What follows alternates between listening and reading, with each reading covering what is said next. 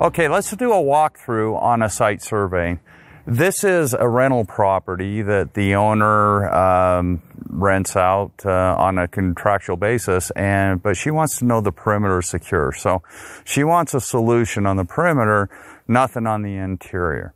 So let's take a look and see how we would design a system like this. And you'll notice the walkthrough at most only takes 10 minutes.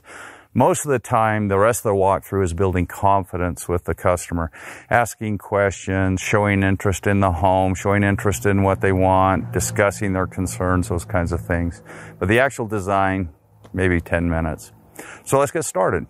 Now, the first thing we want to do is find a starting point. And so I usually start at the front of the home, and I usually start from my right side. So this over here is the obvious point for me to consider cameras and the coverage that they'll provide. So let's start over here at this corner. Now, one thing I noticed right off the bat from looking at the front of this home is I have attic space up here in the garage. You can see the vent. We see the tall gables up here and the gables over here.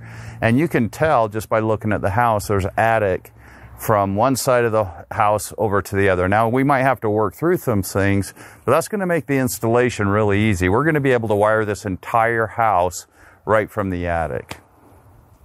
Okay, so the first location that pops out to me is really needing some coverage is right on the corner of the building. Now, this is how we bore side or eyeball a camera. We go stand right below where the camera is going to go. We hold our arms out at a 90-degree angle. My arms represent the left and the right maximum field of view of the camera. So I can see if I put a camera right here, I'm going to see right down the garage, and I'm going to be able to see straight out to the street. And so this field of view is what I'm going to get with this camera. The camera's going to cover a lot of ground. The street's only about 35, 40 feet out, so I'm well within the 60-foot mark. So I know that I can use a wide-angle lens on the camera, and I don't have to go with any expensive cameras. If I want to adjust the field of view, I just do this. What if I aim the camera this way? Well, now I'm going to see over here. I'm going to lose some area over here that's going to create a blind spot that you could walk right up to the side and disable the camera. So I would rotate the camera's field of view around till we eliminate that blind spot. Now, I'm not worried about someone coming up behind me, because we're not done with the design. Now, the next location we want to consider is the porch area here. The client mentioned that they would want two-way communication to be able to communicate with people that come to the door. That idea replaces the Ring video doorbell. You don't have to mess with your doorbell. You put the camera up here in the corner, and we're going to use this corner here because it's going to cover this area here on the porch, but it's also going to give us view into the front yard there, and which will be at the far end of the field of view of the camera that we just looked at on the garage. So these two cameras will give you an effective view of your front yard area. Now, one thing I do is I carry a binder with me, and I did a quick design of the house, and you can see it's really technical. But the point is I understand this design. There's the front door, here's the garage, and the rest of the house. Now, as I walk through and I select camera areas, I just do two things. I mark a location where the camera is, the area it's going to cover, and the maximum distance it needs to see. Same thing with the porch. I put a camera right there. It's going to view this way. I'm going to put a porch right here so I know I use a porch cam here and the distance it's going to see. This helps me when I go back to the office to do the design. In my head, I'm the one that designed this, so I understand it. You can also just take pictures of the areas that you're going with your phone. Take pictures as you go around the house. It does the same thing. It reminds you of the locations and the distances. But this is a real effective way for me just to collect information quick, so that I can get to the office and do the design. Now, we're on the other end of the home. The other natural place I would look at to put a camera is right there. I got two things going on though. That tree there is going to grow and eventually it's going to be a problem. But I don't feel I need a camera here because I've got the garage camera over there covering that area. I've got the porch camera covering this area. The porch camera, me standing right here, is going to see me. There's no real easy way in. There's no window well windows or anything that worries me for security purposes. So I'm going to eliminate this location as a camera simply because I don't think it's needed. Now we're on the west side of the home, And this is a good natural spot for another camera. Mounting right under the soffit right here, we're going to get the field of view all the way down the home and then 90 degrees out this way to the street. So we're going to get a lot of use out of this camera right here. The reason I'm doing it, you don't have windows here, but we have window wells. And I don't like window wells because they give a place for an intruder to jump down. They're protected from normal view. When they break the window, because it's sub-ground, it has a tendency to suppress the sound. So this is definitely an area we want to put a camera. There's a really good chance the HOA is going to be using your camera on a weekly basis to identify cars that are coming up and then down this entry point as well. Now we're at the back of the home. And real quickly, looking at the back of the home, it's not that big of an area, but it does require 3 cameras for 100% coverage. First, we've got this window well here, so I have a tendency to want to put a camera on this inside corner right here. So this inside corner is going to cover this area here. So I've got all of this opened up, and I like that because the main drive and the sidewalk, that the public can come right over that little hill and they're right into the backyard. So we want good coverage over here. But this camera here will cover all of this, watch the window well, and watch the back of the camera that's looking down the west side of the home.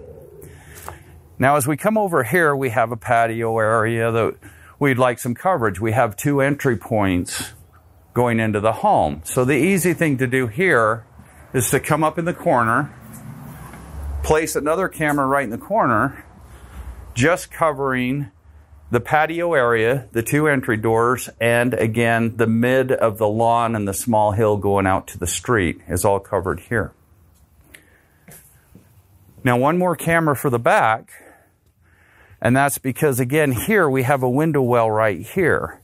So on the other side, just like we did on the other side, I have a tendency to want to put a camera right at this location right here, with the field of view here. That takes care of the window well, takes care of anyone approaching from this area, and it takes care of anyone coming over this little hill directly down into your backyard, and we don't want them having access to that without being detected. So this is the last camera for the backyard. All of the target points are under 60 feet, so I know I can use wide-angle cameras on the entire perimeter. Now we're on the east side of the home. And again, we've got 2 window wells that are a concern, and this is really a blind spot in between the 2 homes. So we want to put a camera right on this corner, covering this entire alleyway between the 2 homes. It'll take care of the window wells here.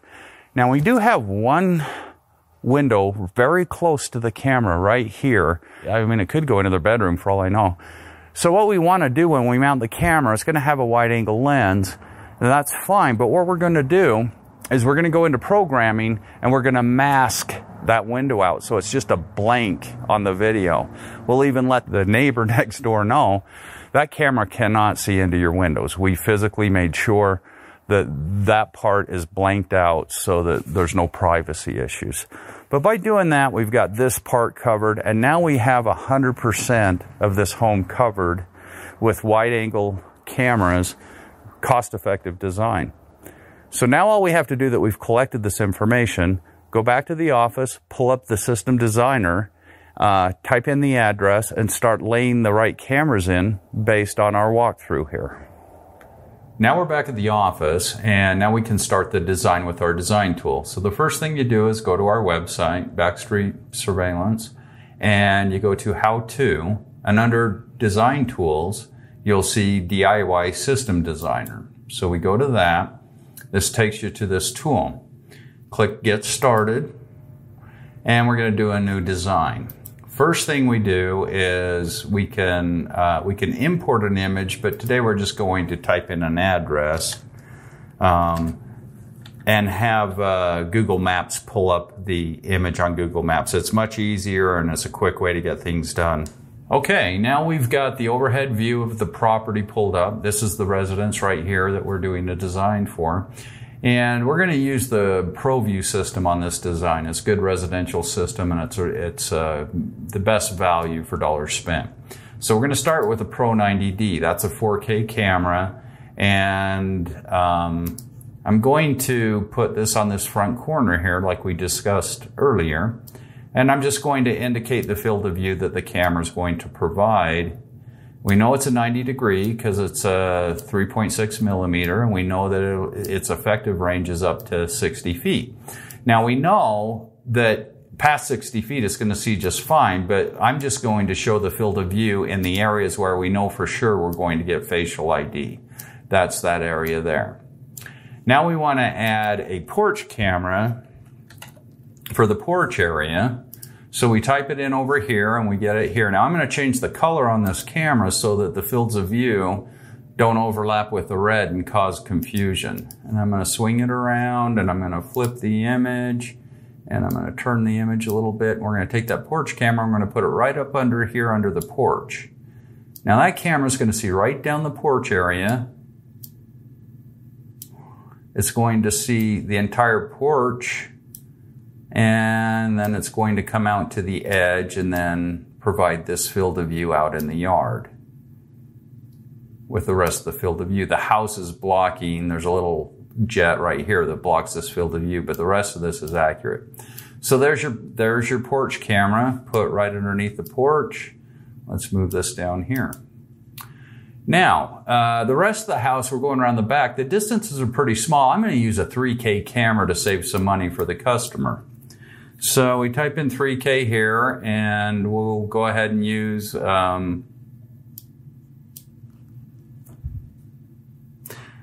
let's use a Pro 60 VW.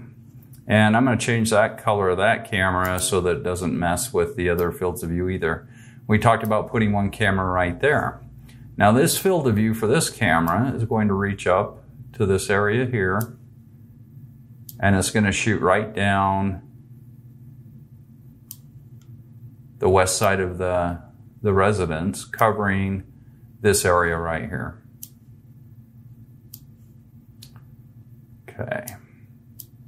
That'll take care of that guy. Yes, we're asking it to go a long range, but the camera will do just fine in 3K, and we'll have facial ID at 60 feet, no problem. Now the next location is around the back, and the back is fairly vulnerable because of a main street that comes through, and anyone from the sidewalk can come right over the hill, right into their backyard, which is pretty private, and you can't be seen from the road. So we're going to go ahead and continue to use these 3K cameras. We're going to put one on the inside corner right here, and we're going to rotate that image, and we're going to make it a different color. And we know that it opens up at a 90 degree field of view, so it's going to cover this area, and it's going to come out this way. And the 60-foot pattern is going to view something to that effect right there. Now we're going to continue on with the 3K camera. We're going to put another one right here, covering this area here. And if you'll recall, there's a window well right here, so that's a concern for us. So we're going to cover that area with that guy right there. And the field of view, 60 feet, should show something like that. And let's go ahead and turn that into a green as well. Okay, now the problem is we've got a porch area right here, not a porch, but a deck area or a patio. And so we do want that covered.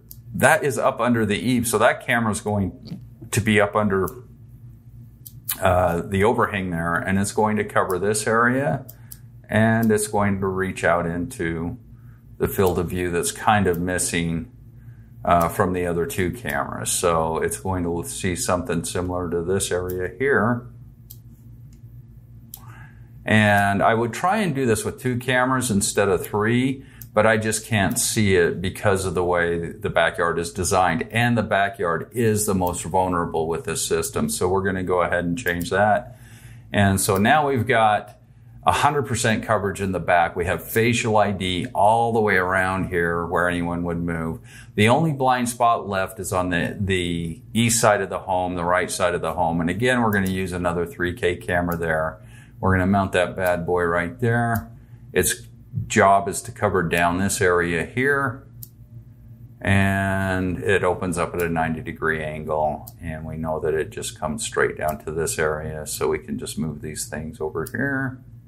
And that is an accurate field of view for that camera. Now let's look at our design. If you walk up the front, or anyone messes with the vehicles, you've got a 4K camera here seeing what's going on. If someone's moving up or down the street, you're going to get the vehicles and the plates likely. Right about this point here is where you'll get the plates of the angle of this camera. When people walk up to the porch, you've got the porch camera that identifies them and sends you an alert to your phone, and you have two-way communication with them here. The porch camera is also going to reach out into the yard area and provide additional coverage for this area here. As you come around the house, we've got this camera in the back corner here covering all of this area here. And we have two window wells there of concern, and that's why we want that camera. Now we put this camera on the inside corner looking out because first we want to watch this camera's back. We don't want someone to be able to come up this way, disable this camera, and then go into the window wells. So having this camera here, you can't approach this camera and disable it because this will document you. This opens up at a 90-degree angle. It covers this area here, so anyone coming in from the street over the hill is going to be identified, and it protects this window well here. As you come around the corner, there's a couple of pillars here and here that creates blind spots. So this camera here is really just for the patio area. Covers your grill, the two entry points into the home, and up the hill, and it covers this area here so you don't have a blind spot. Right next to that, we have a camera looking east. Again, we have a window well right here. The camera opens up at 90 degrees. We've got 60-foot pattern out into here. The small area here, again, we used a wide angle lens. Its effective area is 60 feet, so we're more than comfortable identifying people that come into here. This camera will document anyone coming up from this angle and trying to disable this camera. And the focus will just be this sliver of area in between the two homes. The neighbor has a window right here. When that camera is installed, that window will be blanked out so that the camera cannot see into the window, and we keep the neighbor's privacy and everyone's happy. So there you have 100% coverage of a residential design, total of 1, 2, 3, 4, 5, 6, 7 cameras. I feel I might have been able to do it with 6 cameras, but this back area here is important not to have any dead spots because you can come in straight from the street and people can't see you once you come over this small hill. That is 100% coverage for this residence. Now we're ready to move on and do the quote portion based on this design. So now we simply save the design. We can type in the address, the customer name, the equipment list, and let's just do test, and let's do test. And you can select the sales rep that's doing this design, and then you can save it. Now that packages everything, saves it, and now you have a PDF of this design with the cameras, the locations, the fields of view. This is the visual that the customer is going to use to understand why and how we put cameras in certain locations. It's your visual to explain to them your recommendations. And then on top of that, you'll have your line item quote, which we'll move on to next.